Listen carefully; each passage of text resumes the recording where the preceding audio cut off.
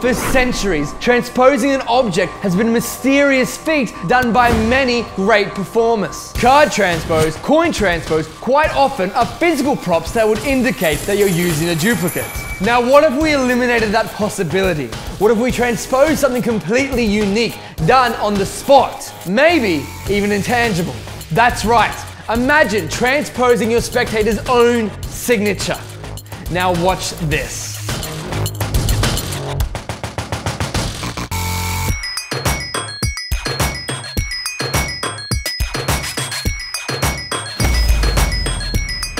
Now, all the way from Egypt, Abdullah Mahmoud has come up with a way to disappear your spectator's signature on their coin and make it visually appear onto another.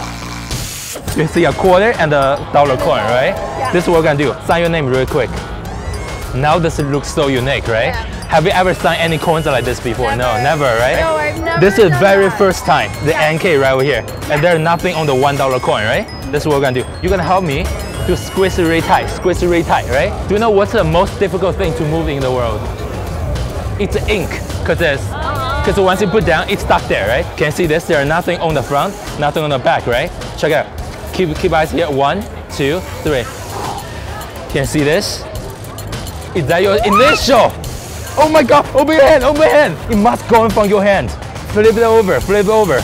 Show the camera what happens. Tell them what happens. No, this is rigged. This is crazy, right? Oh my God. I don't understand how this happened. I have no idea. Check it out.